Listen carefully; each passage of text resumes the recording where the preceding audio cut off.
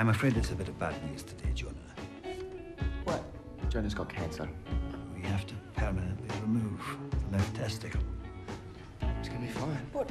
Just gotta take out the ball. You will regain full sexual function. I'll still be able to do things. With one exception.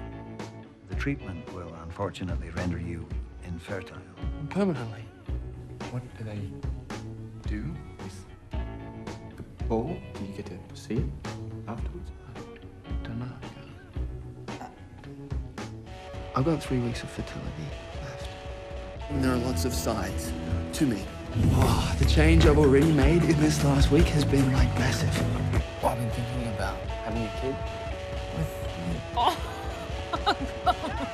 If you're actually serious about this, you should be going for an arrangement. You just don't get it, because you hate kids. I don't hate kids. Yeah, you do. You call babies aliens. I just think it's smart. An arrangement. Sounds like you should.